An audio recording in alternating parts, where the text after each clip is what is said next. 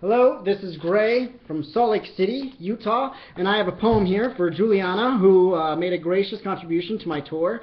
And because of you, I was able to drink grapefruit juice, which is an essential for me. I only drink grapefruit juice. It's the only thing that I drink. Anyway, Juliana here, or Juliana, apologies. Juliana gave me the prompt of joint.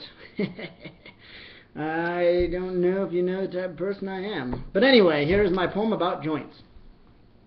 I do not smoke joints. That is, I do not smoke knees or elbows, if I can find them. I will get high off of hips, though, of course, despite being more of a drinking man myself. But often I cannot even locate my own ankles.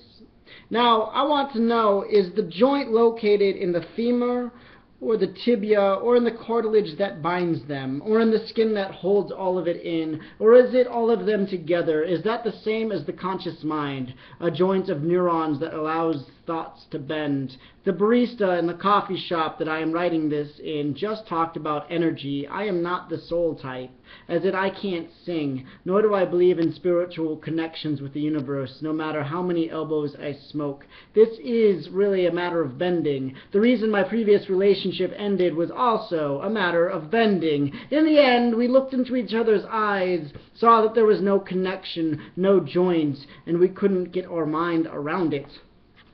All right, Juliana, thank you so much for your contribution. There is your poem about joints. I hope you enjoy it, and if you don't, well, I don't know what to tell you.